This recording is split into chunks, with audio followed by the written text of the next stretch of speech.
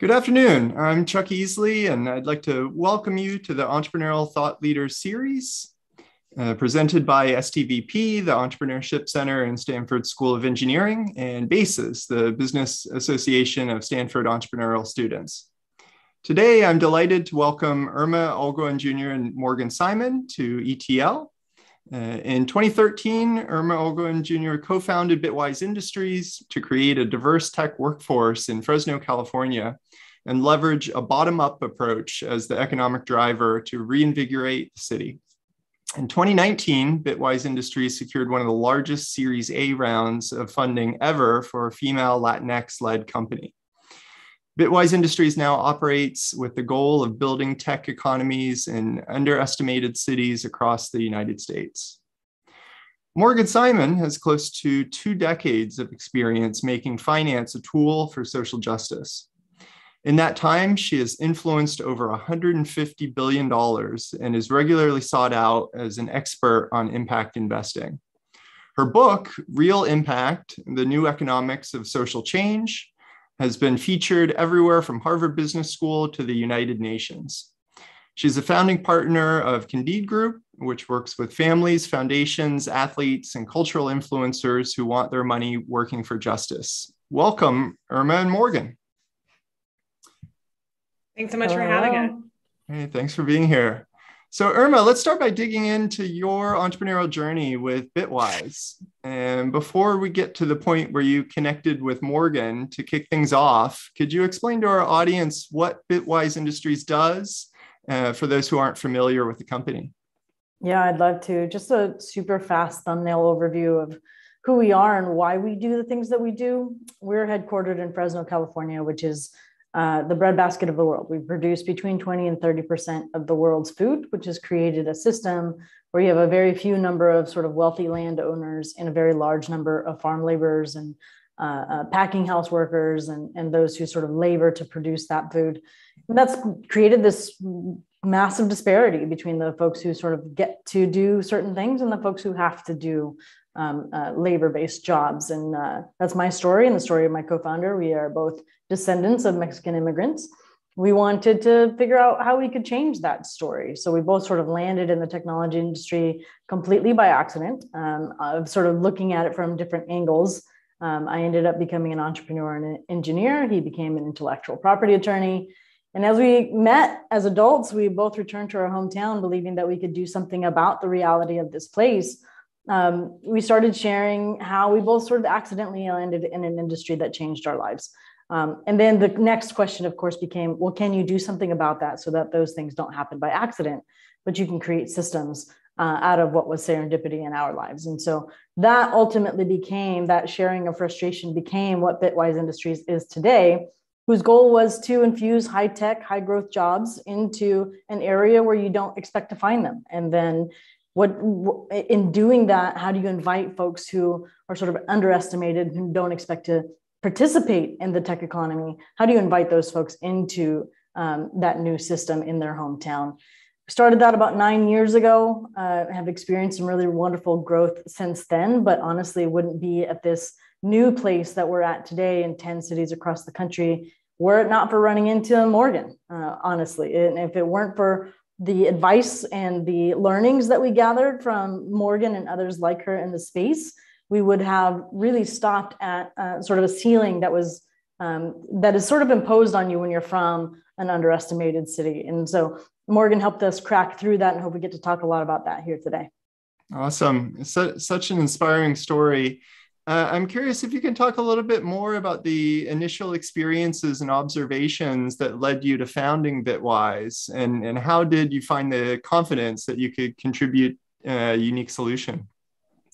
I think it's less about confidence and it's a little bit more about just solving the problem that's directly in front of you, right? So like I said before, myself and Jake Soberall landed in the technology industry, and the industry radically changed our existence, right? It sort of was this hard left turn, completely unexpected, where suddenly you're paying all of your bills in the same month, and you're tipping the pizza delivery guy, and you're, taking your kids out for ice cream cones. And those are not things that you grew up expecting to be able to do. And so when you sort of look at that system of how you ended up there, you say, okay, here are the specific moments in time that I can point to where something was standing in my way, and via serendipity or divine intervention, or call it what you like, that barrier was removed for me only, right? And Jake and I living that story out sort of in separate siloed lives, but the pattern was the same. We both landed in technology education that would change our lives. We both ended up in a first job that enabled us to tip the pizza delivery guy, right? We both were in inspiring environments where we found our community and found our sort of people that could inspire us to get to the next thing. And when you look at that and you say, okay, that's what happened to me, that's what happened to Jake, you see that those things were not happening in our hometown. Can you recreate now that experience for other people where they find technology education, where they get that first job, where they find their community in an inspiring building in their hometown?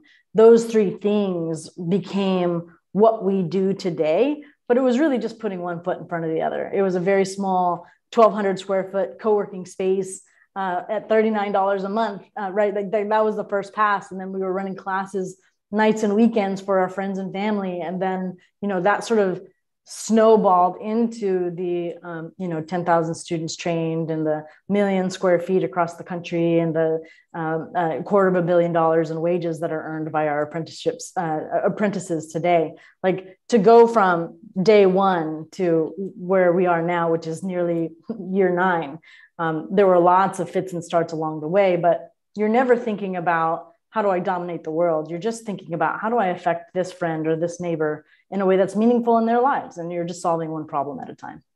Nice. And, a lot of what we teach in our classes here is around the lean startup method and pivoting to find that product market fit. Was there a particular early inflection point that stands out when you knew things were really working? There were a couple, actually. There were a few times. So we had really struggled to go from that 12,000 square feet or 1,200, square feet to our first 50,000 square foot building.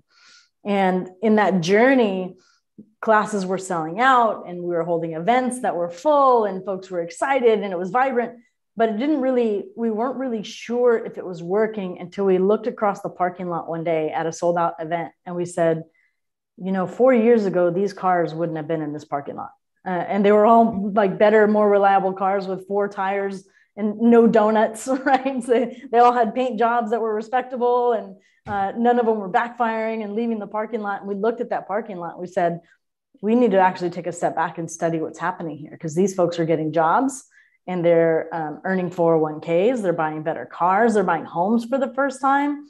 And not in the ones and twos, but at that point it was in the dozens and the 50s and nearing 100 folks. And we had to take a step back and say, like, this is objective proof that what we are saying we can do is being done right here in Fresno, California. And that, once you really evaluate what that looks like from like a GDP or an economic level, we were really moving the needle. And that's when we began to ask ourselves if expanding made sense. So you started in Fresno, but now operate in more than 10 cities around the country. Can you talk about how you scaled? What first convinced you that it was time to replicate your approach in other places? Yeah, well, I mean, just as I was describing before, Fresno is a very challenged place. The Central Valley is a challenged place. 4 of the 10 poorest zip codes in California are in my county, right? So if you can make this work and diversify the technology industry and get folks into these high growth, high wage jobs that are changing their lives, if you can do that in Fresno, the question became, can you do that in other places that are like Fresno, what we term underestimated cities? And so that was that moment we said, okay, well, the model probably works, but are we any good at executing on that model in a new place? And so we chose a couple of cities inside of California to expand to, thinking that if this is going to port, right, if we can move this model to other places, let's choose something where we feel it's a win. It could win, places that are similar to Fresno. And so that turned out to be Bakersfield and Merced, which are both inside the Central Valley, and then West Oakland in the Bay Area, believing that these underestimated places had people in that spot who could create meaningful impact in the technology industry if only they had the shot. And so that was our first sort of foray. We raised that Series A that you were just talking about is what financed that growth, which was actually in large part due to the counsel and the leadership that we gained from Morgan here. And then from there, it was just sort of off to the races. Once the Series A was successful and we found that we could expand, then we had to ask ourselves, what is a reasonable appetite for what's next? And for us, we know that we're producing almost certainly the most diverse technology workforce anywhere in the country. We have the largest tech apprenticeship in the country.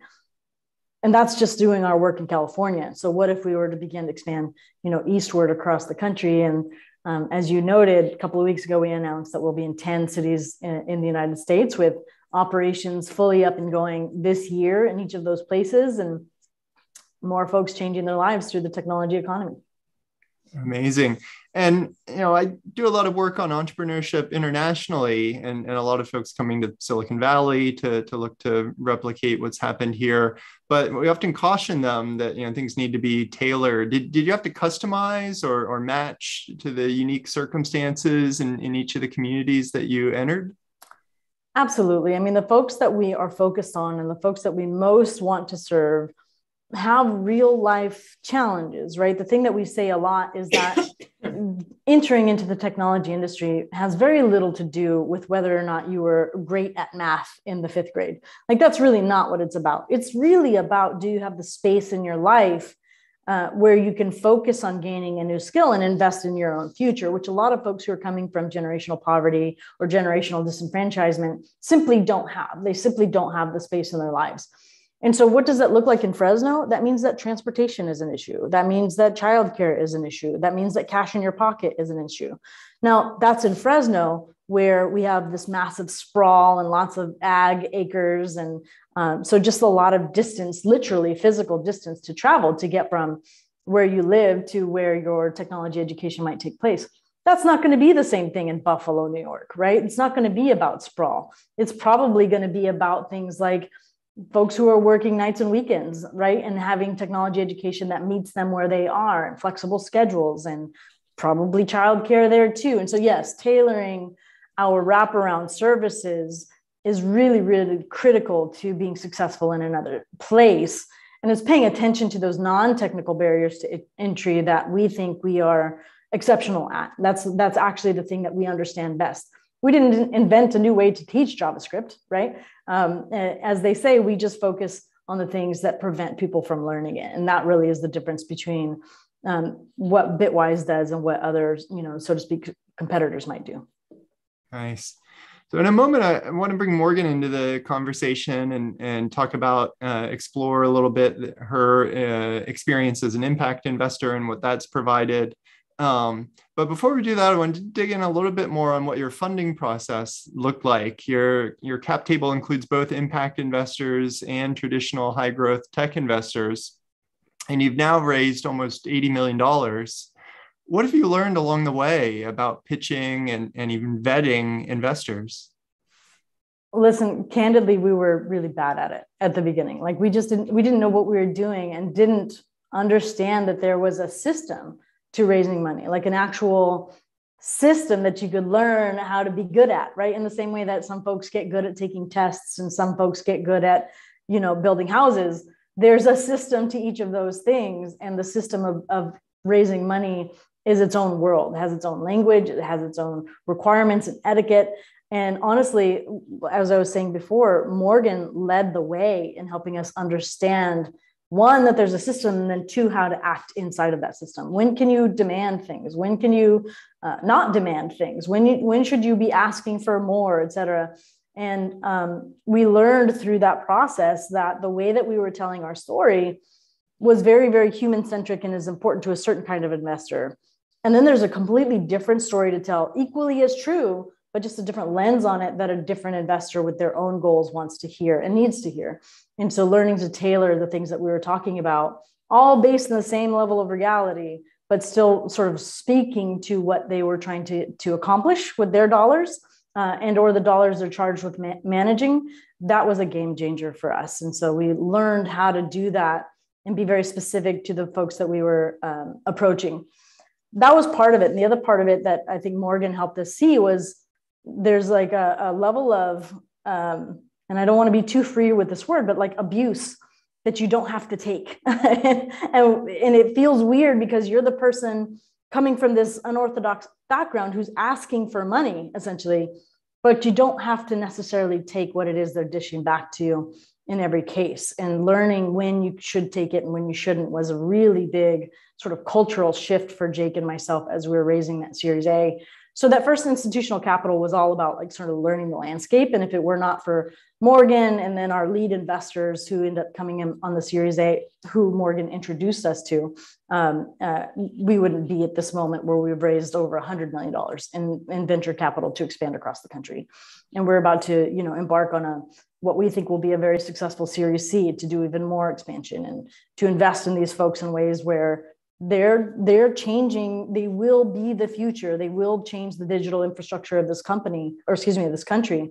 And it all began back in the day with sort of showing up with our passport to a country for which we did not know the language and had Morgan alongside us saying, like, this is how you ask for tea and coffee in this new land.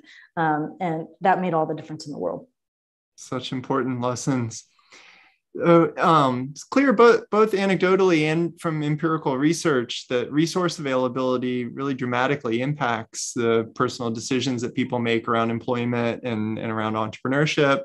And it requires a certain amount of resources to take advantage of opportunities. So before we turn things over to Morgan for a while, I'd like to ask I'm really curious to learn more on the paid apprenticeship programs. What role do those programs in particular play in terms of building tech careers and entrepreneurial opportunities? Yeah, this is actually my favorite thing because the key to diversifying the technology industry in our eyes, and as we have evidence now to prove, has everything to do with not creating a choice between investing in your own future and taking an hourly rate job at your local packing house or warehouse or retail job, right? Like if you can remove that decision point from somebody who's experienced poverty or a lack of resources, and instead you can pay them to learn, now they can make space in their lives to latch onto a new skill, practice it enough to prove that they know what they're doing, and then get that first, second, and third job where they're moving up that sort of social mobility ladder. And that is absolutely game-changing, which it shouldn't feel like rocket science, but it sort of looks like it is to other people when the most basic thing that we're doing is paying people to learn. That's it. Producing the most diverse technology workforce anywhere in the country. And the only change that we made was paying people to learn. And if they can make the space in their lives to do that, you're going to see really, really wildly different outcomes in the technology industry and the technology economy that will literally change the future that we're all signing up to live in. Let's move to Morgan's side of this equation. So Morgan, you've been an impact investor for around 2 decades. You often speak about impact investing and wrote a book titled Real Impact, The New Economics of Social Change.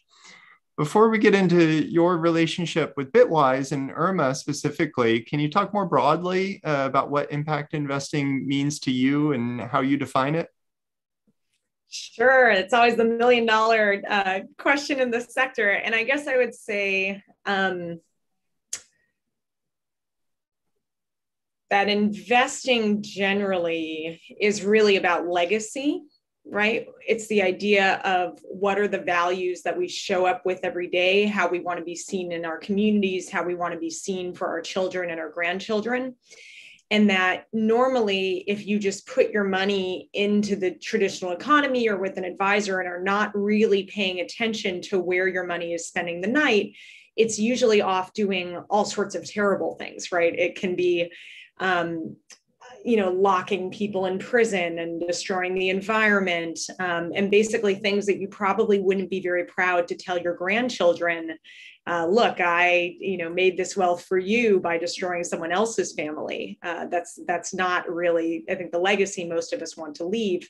And impact investing to me is the opportunity to really build a much more positive legacy, to say that I used the wealth, whether I generated it or inherited it, and I made sure that I created opportunities for others and that I created a brighter path and that I contributed actively more than I extracted from community. That's how I think about impact investing. Amazing. How do you think about the growth or the business fundamentals of the ventures that you evaluate? So just kind of digging down a little bit further, do you have a particular framework for evaluating how an organization's business strategy will either support or hamper its social impact strategy? Sure. And just to provide a little bit of context, so the last 9 years now, I'm a founding partner of Candide Group alongside Anair Ben-Ami. So as you mentioned before, working with families, foundations, athletes, and influencers who want their money working for justice. And in that capacity, we focus on private assets, so both companies and funds. And we've supported just over 100 different companies and funds with over 170 million. So that's kind of the range of experience that we bring to the table.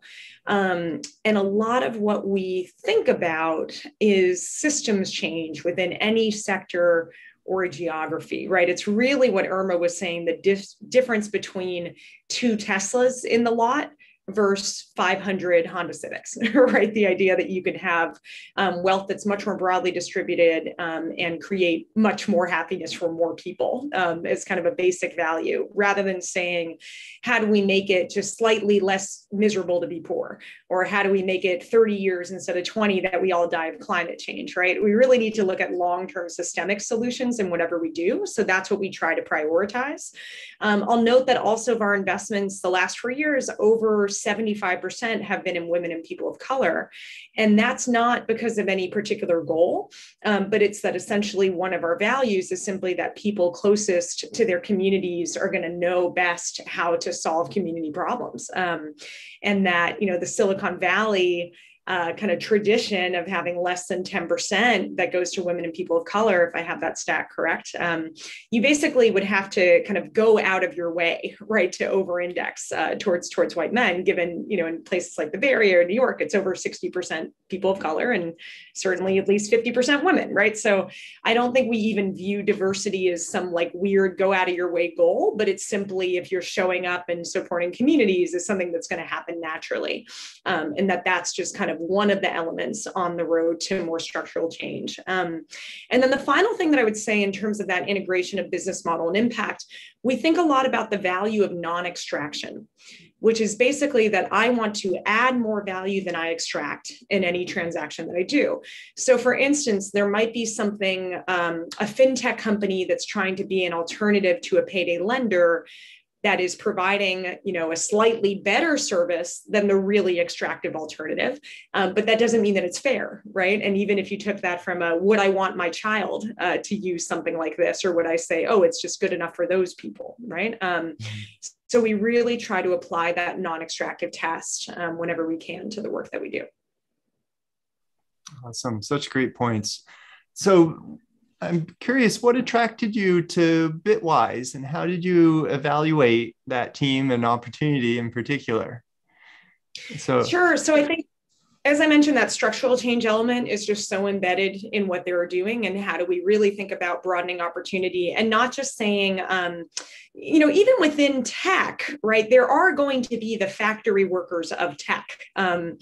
Who are just kind of, I'm not a coder, but I would say relatively mindlessly coding, while most of the value that's being created is kind of going to the top brass within tech companies, and sort of the trend towards outsourcing. So there's sort of these armies of workers where you could wind up in a world where that's not that much different than a typical Walmart worker. But I think one of the things about Bitwise is that they're really saying technology is a space with so many different entrance points that you certainly could be a coder and have a well-paying job where you get to go home at night. You could decide to be a tech entrepreneur who's going to build something on their own. You could decide to work within a very conventional company that could be doing any sort of service in the real world, but just add that tech component, which is one of the areas where Bitwise graduates have been very active as well. And part of what's often enabled them to stay in Fresno or stay in their communities rather than needing to move to tech hubs, and that being one of the objectives as well.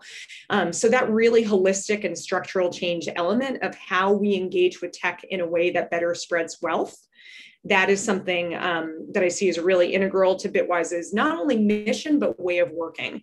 And that's what some of Irma was talking about. And it's about removing the impediments. That means you have to be aware of them, right? That you have to have that lived experience and have that within your team to really bring that to the table.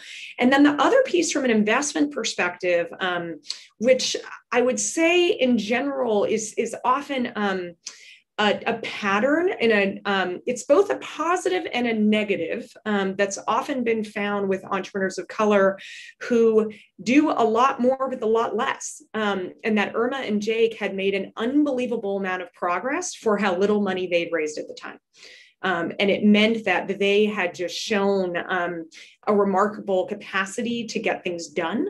They already had a really well-established presence in Fresno, had done a lot on the real estate side. This was a train that was moving, and if you were lucky, you got to get on it. So I think from that perspective, was also very excited about the trajectory of the company, and they've been really consistently executing. And as I really appreciate, Irma, what you said, that who's got time for confidence if you're trying to just get stuff done, right? That's kind of caking that real humility, but beyond that, just the idea of let's get to work. That's really what needs to be first and foremost within these companies. Yeah, focus on solving the problem. I wonder, if you were mentioning a little bit about the stage that the company was at when you met Irma. I wonder what questions were you asking yourself as you considered funding Bitwise? Good question. I think one of the things that's common with people who are out there to change the world is that they're doing something different, right? And that means that your pattern recognition can get a little bit thrown off. And one of the things that, is really unique about Bitwise is that they had cracked this model of saying to build a tech ecosystem, you can't just have an incubator. You can't just have a co-working space. You can't just have training. You got to do all of it together. So, other people might have started 3 different companies to do those tasks. And it felt sometimes like I was underwriting 3 different companies, which was a pain in the butt. Thank you very much, Irma. But it meant ultimately that we had to understand how those pieces came together. And how they were really mutually beneficial. And that particularly given this emphasis on underestimated cities, you needed to have the union of those factors for the whole thing to work. But it meant that as an investor, you had to kind of be willing to wade into those different qualities of mud, right? To kind of see how it all came together to build this beautiful castle. So many investors bring knowledge and support mechanisms as well as just sheer capital. I'm sure as an impact investor, you bring a unique set of skills and perspectives to a portfolio company. Can you talk more about how you see your role in relation to Bitwise? What were some of the things that you brought to the table? Sure. So I think I would say that as Candide Group generally in our practice, we try to be really honest about what we know and what we don't know. And that as investors, sometimes part of investor-itis can sometimes be thinking you're smart about everything, right? Because your job is to try to get really smart about different sectors really quickly. And we try to do that more through really having an expert network, right? That it's not that I need to know everything, but I need to be a phone call away from the right person who does know it.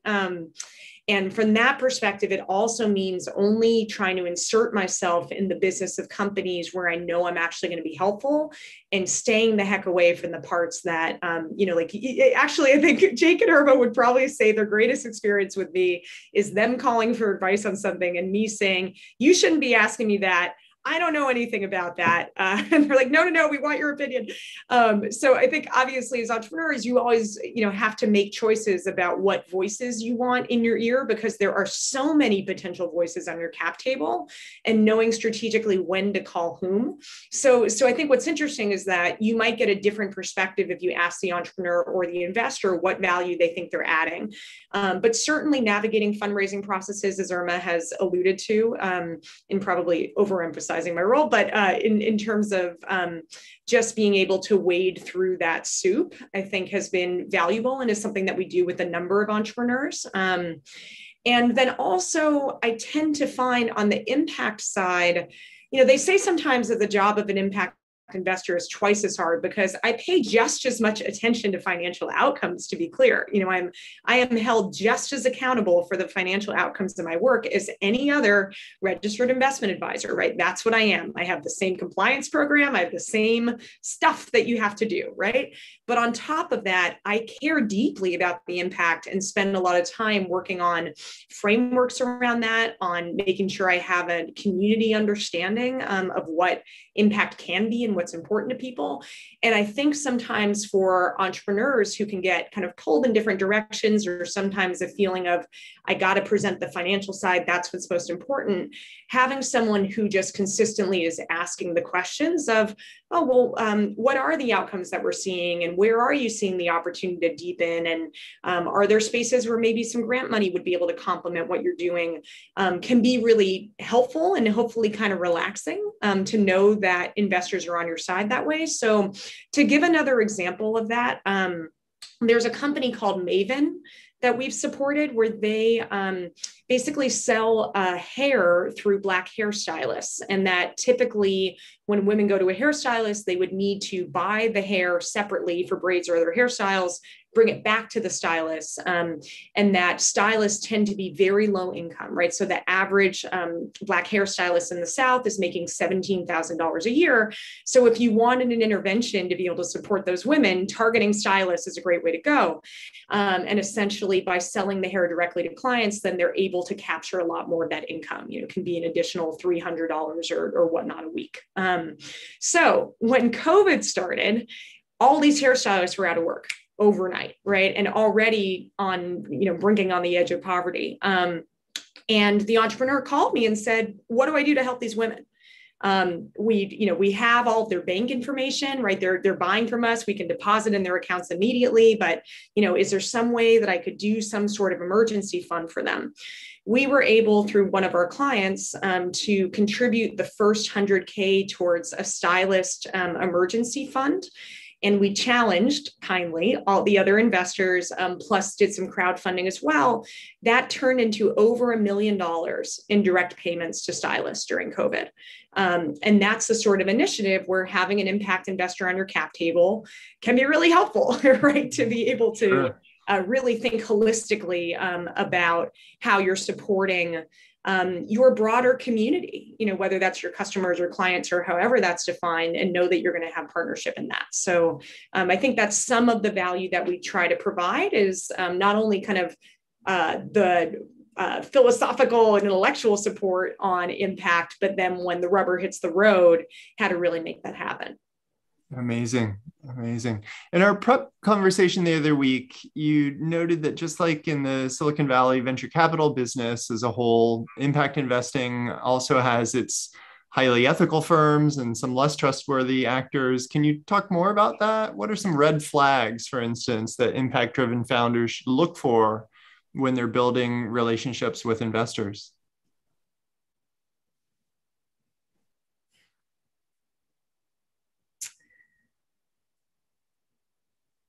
I'm trying to not say things that are really trite without saying things that are too specific. But I guess I would say that in general, the good news is that there's a lot of capital, and that has really been shifting, certainly over the 2 decades that I've been in this business, and certainly even over the last couple of years. And the idea that you can be who you want to be and do what you want to do, and not feel like you have to shapeshift in order to fit specific investor needs, versus saying, okay, if this is not the right fit, I just get to keep moving. That creates opportunities to make sure that people don't waste your time, that people don't ask for a ton of information because they really just kind of want to get to know the market segment, but have no particular interest in funding you, or may kind of get pretty far down the line to back out, or some of the things that can happen, or be looking for valuations kind of on the presumption that the entrepreneur might not know better. So there's certainly, I think, ways that we see within whether impact investment or investment market, and I can't even see what Irma said, but I bet it's good. I bet it's good. That essentially there's always the spaces for good and bad actors, and that to me, in a very kind of Pollyanna way, I would say it's almost progress, because it's part of really becoming a bigger market, where then entrepreneurs get to be more choosy, and that really is a good thing, versus the feeling of impact capital is so scarce, I guess I got to do whatever they're telling me. I feel like that dynamic really is shifting, and particularly when you see entrepreneurs like Irma who have just flown in terms of what they've been able to do in the world. Right. I think that was Morgan's "how do I say this nicely" face. A quick reminder to the students and audience members, if you have questions, feel free to post those in the Q&A. We're going to get to those soon. And you can also upvote questions that you particularly want to see asked and answered. So you're both very focused on systemic change. And before we go to the student questions, let's finish with this big question. What major systemic changes would you both like to see in terms of how capital is deployed in the country or in the world? And where do you see the biggest opportunities to deploy capital in ways that help all communities to thrive? I'm happy to take it. You first. That's a big topic. Yeah. I mean, we think a lot about this, right? I know which is different than if you're mostly thinking about how to grow and succeed your company, right? One of the things that we think a lot about and have been designing structures to try to address is this question of who gets to allocate capital. Because you have historic inequity in the US and globally that has tended to concentrate wealth into certain communities and extract it from others. And that means that even in the context of impact investment, you often then have white investors like me who come from, I come from a pretty middle-class community, but that come from relatively privileged communities, getting to make decisions for others, right? And to put it as crass as possible, impact investing can't just be rich people deciding what social change should look like, right? But if they are the asset owners, if they are the board members for foundations or endowments, that's who gets to decide where ultimately capital is allocated. So we've been really looking at, and not just us, but many others in the ecosystem, how do you really broaden not just access to capital, but access to decision-making over capital? So for instance, we have a fund called Olamina, which is a $40 million fund that's invested in US community development, that has a community advisory board that is all women of color activists who on a rotating basis sit on the investment committee. And that means that they are voting on where this capital is being allocated. Similarly, we're in the process of launching a climate justice fund that will similarly have a community advisory board structure to make sure that people who are directly impacted the consequences of environmental racism and climate change are getting to decide where the capital goes and get diligent support from our teams, which is also, our team is also a highly multiracial team. But the idea that you can bring together different skill sets and that you need to value lived experience and impact knowledge just as much as you value financial experience, right? So it's not just traditional finance people saying, "Oh, I think I'll become a social investor," right? Let me try that on and see if I can learn something about communities, right? Like that's a lifetime of experience that people may or may not have to bring to the table, and that's okay, right? I think it's important to validate that we can all still have a role in this, but knowing what it is, right? And then how do we use the power that we have to create spaces for others? So that's where, as Candide Group, we've been trying to kind of build this linkage between some of our investors, which some high net worth families and some foundations who might be really thinking from a reparations framework and are saying, maybe I'm not the one who should be deciding, this wealth that I inherited, here by the grace of God go I. Maybe I'm not the one who should be deciding what impact priorities for the world are. Let me go ahead and turn over governance to others. And then we kind of jump in to answer the question, well, how do you do that in a structured, thoughtful way? So that's one of the, I kind of in a good way would say, trends that I'm seeing in impact investment innovation, thinking about not just beneficiaries of capital, but allocators of capital as well. Irma, that probably gave you ample time to think since I went on and on. I mean, the only thing you can say is what you said.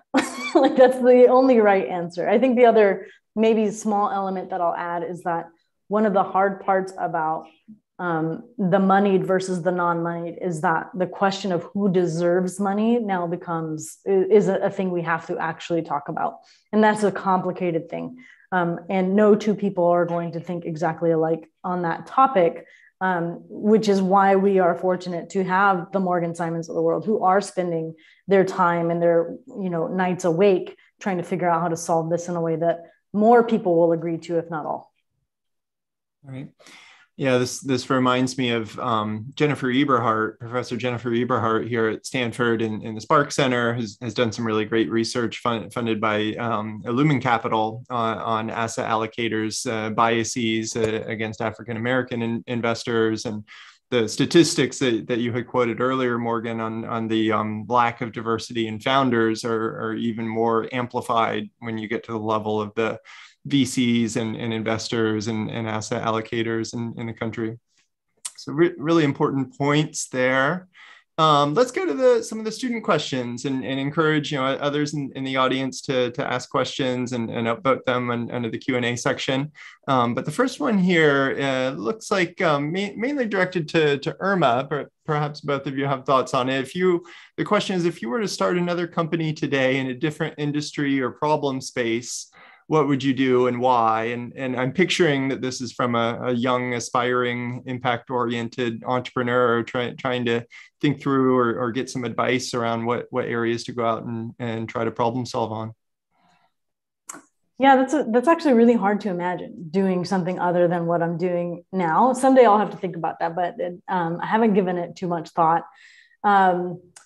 And the reason for that is because the thing that I chose to do was something that was deeply, deeply important to me, right? Like even when it was going to be super hard, I was not going to abandon the problem itself and the solutions that might be put in place, right? Like very different. I think that if I had decided to, I got my first start in the technology industry writing code. Like if I had decided to build Instagram filters or some other software as a service that was, kitschy and in vogue, that's the sort of thing that is easy to abandon when it's hard.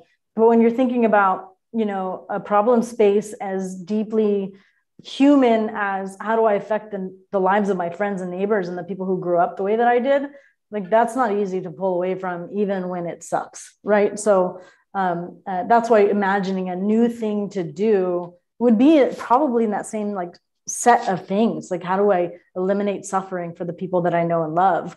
I think the only thing that I would change, I have so much more experience now with hard things, right? And walking all the way into spaces that I know nothing about and feeling comfortable there. And as Morgan said, like knowing who to ask the question at the right time and the right moment to take their advice. And like those things are very hard to pick up until you have to do them over and over again. So I think that I would still do a hard thing, but I have that much more experience now to draw from. So if anything, I think the level of difficulty would go way up, even though one might argue that the things that we're doing today are pretty damn hard as they are.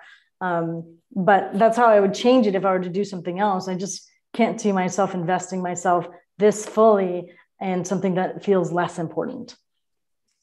And I would take like a very short stab at that question, because I think the other thing that people forget about investors, I'm a small business owner, right? Like I run a, 11-ish, there's some contractors in there, person, registered investment advisor. And we built that from 2 people to where we are now. And, we got to meet payroll and do all the stuff, right? And I guess what I think about sometimes, is that I view social change as 4 lanes, right? It's the economy, it's politics, it's media and culture.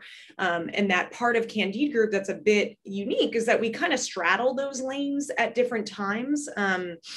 And I could see at some point saying, all right, I've kind of done a lot in that economy lane.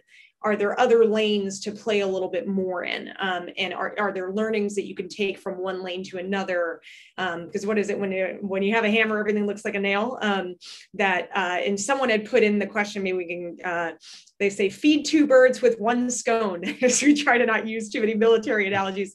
What are the most effective ways to solve social environmental problems? And had the question of for-profit businesses, nonprofit, or government. Okay, all of it, right?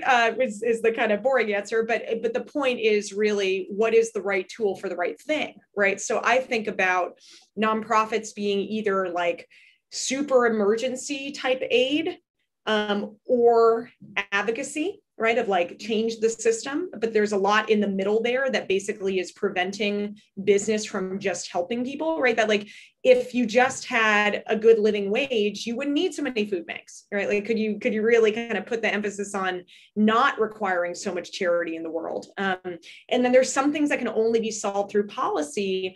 So for instance, we won't invest typically when we're looking at the global South in things that are about providing water.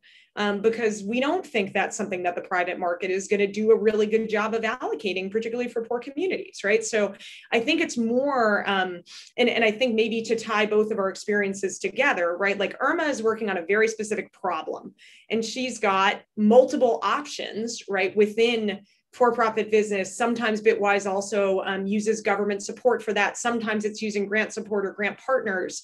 Figure out what's the right lane for each actor in the context of a problem. And that's something that I talk about a lot in the book as well, of kind of how do you pick the right sector to solve a problem. Great. So another question that was, I think, referring back to some of the topics that we were going over earlier on. Can you talk a bit more about ways to prevent brain drain in communities?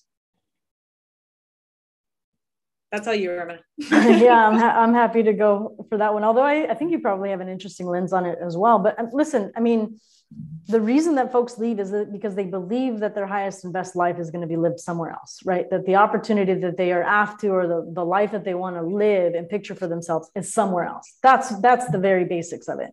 And so to prevent brain drain and exporting all of your best talent to other places, you've got to address what is actually missing for these folks. And sometimes that's access to opportunity. Sometimes that's high growth, high wage jobs. That could also be the housing market is all messed up, and so they can't buy a house that they want to live in with their kids, right, et cetera. And so for us, the benefit to focusing on underestimated cities the way that we do is that 90% of the folks that we train who earn technical employment stay in their hometowns because that's where they want to be.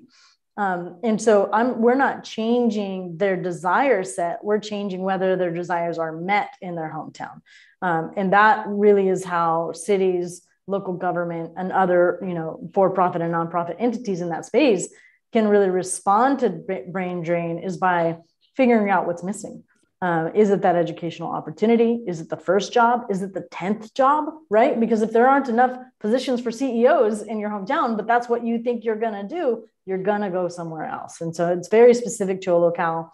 But for us, it comes down to, if you don't talk to the people, you're not going to know what they're missing. And I just dropped in here a book that just came out from Majora Carter, who's been a major mentor to me for decades. There was a good 5-year period where I was sleeping on her couch for real, anytime I was in New York. And I think her title is really informative, right? That you don't have to move out of your neighborhood to live in a better one.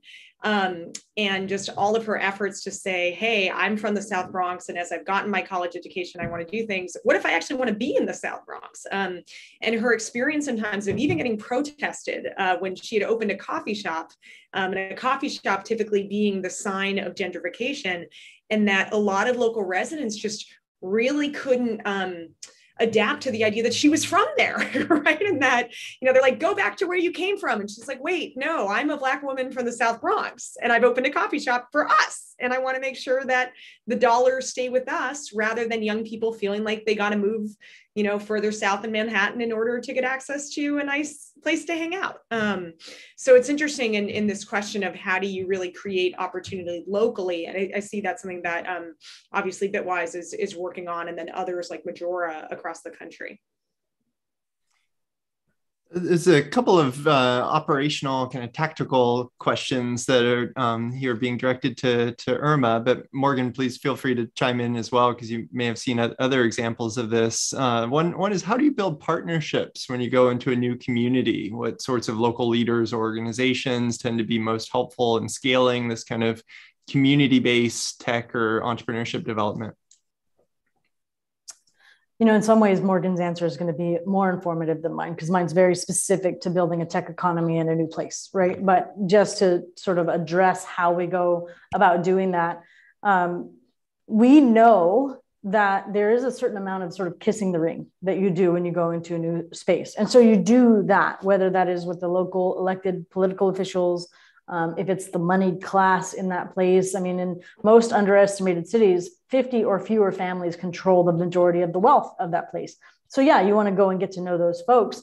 But I think it's really important, and especially in the work that we do, we put a lot of time and effort to get to know sort of the unsung heroes, right? Who's the president of the local community college, but also too, who's the teacher that's been there for the last 15 years, who's been trying to modernize curriculum and isn't, having a lot of success in that system.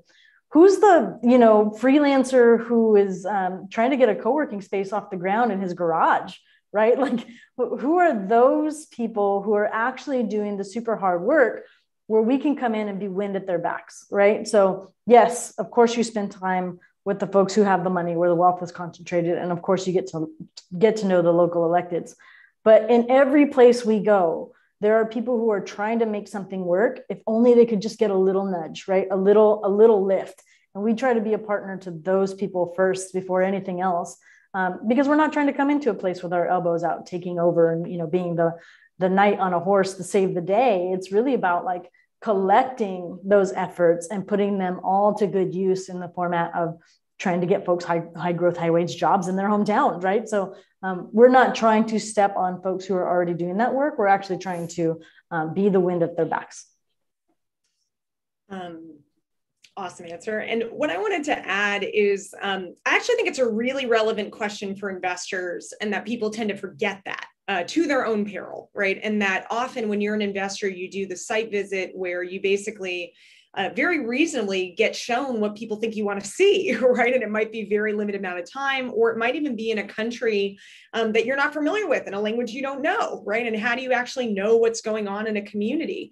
And I find that typically for me personally, what's been the most successful pathway there, I'm a very active dancer. I have a whole artistic life. And mostly street dance. And that means that, for instance, when we were diligencing a clean energy company in Kigali in Rwanda, the first thing I did is I reached out on Instagram to who were the B-boys in Kigali, sent them some dance videos and said, hey, I'm coming to your town. I'm an American dancer. Can we hang out? And they were like, absolutely, took me all around town. And after we'd had kind of a weekend of dancing together and building trust, then going to their homes and saying, hey, actually, how much are you paying for electricity? And kind of explaining, oh, this is actually why I'm in the country, and give me your perspective, right? And it's a completely unbiased one. And that can often counterbalance for me what I might be hearing from an entrepreneur. So it might not be the type of thing that you would think of, oh, make sure to carve out time in your day for that. For everyone, it's going to be something different in terms of what helps you connect within a community, really on a person-to-person level. And I don't mean that instrumentally, right? It's obviously something I get a lot of joy from that I would do regardless. It just so happens that I've learned that it also supports my work. Another couple small examples of that.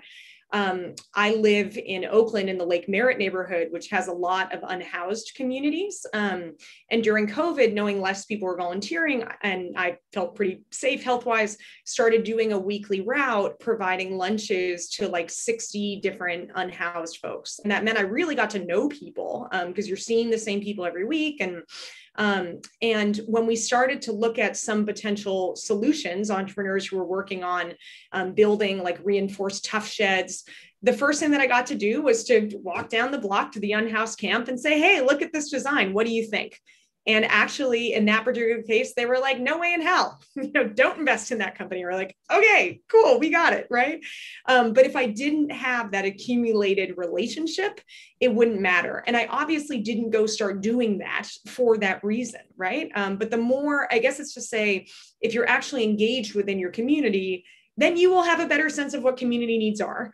Or like I said before, the best investor is not the smartest person on everything. They know who to call and ask. And that means I need to have my expert on artificial intelligence and crypto in the same way that I have my experts on the lived experiences of houselessness, right? So how do you kind of maintain that broad network?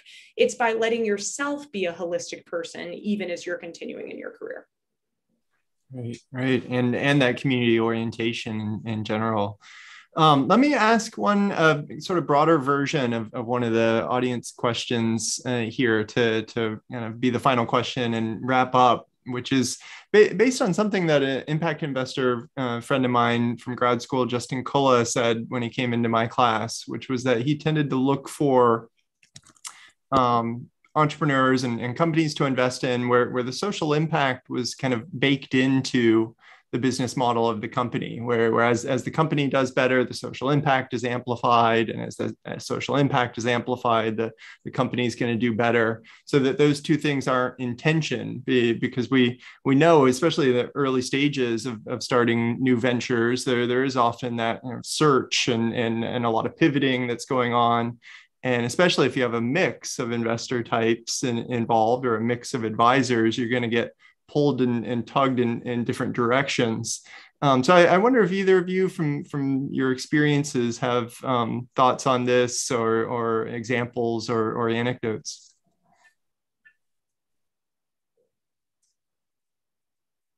Of companies that are achieving that, or how that tension gets managed? Yeah. How that tension gets managed, if that's a criteria in your mind, or if it can work in the other way, where the business is oriented around one thing and then the proceeds get used for social impact. I think typically with impact investing, we're really looking for that to be integrated. I mean, I think otherwise we just consider that to be a business that is doing charity. I teach social enterprise in the Middlebury Graduate School, and we actually do like a great debate of like something like Tom's Shoes. Is that a social enterprise or not? And typically students have come on the side of no, that is a business that has a really strong philanthropic arm, right? But that doesn't make it a social enterprise, which I would define as always having the impact baked in. So I think some of my puzzledness and listening was like, well, of course, like that's the only thing that we would do, because otherwise, I guess maybe knowing this might be the last question, this is kind of a funny one to end on, but Warren Buffett, famously or infamously, was asked in front of a business school audience, do you think it's better to make a bunch of money and then give it away, or is it better to do something social from the start? And he said, well, that's like saving sex for old age, and that's not a good idea. So that is my final bit of advice. Irma, do you have thoughts on this one, or points when you had to pivot where this might have come up? You can't top that. It's like saving sex for old age. It's true. Yeah, it's always going to be what Morgan said. Except that I didn't come up with it, so that's why it's less impressive. Yeah. So it's still a brilliant quote and an important point. Well, thank you so much, Irma and Morgan, for fascinating discussion. And to our audience, thank you for tuning in to this session of the Entrepreneurial Thought Leaders series. Next week, we'll be joined by Free Will co-founders and co-CEOs Jennifer Shah Spradling and Patrick Schmidt.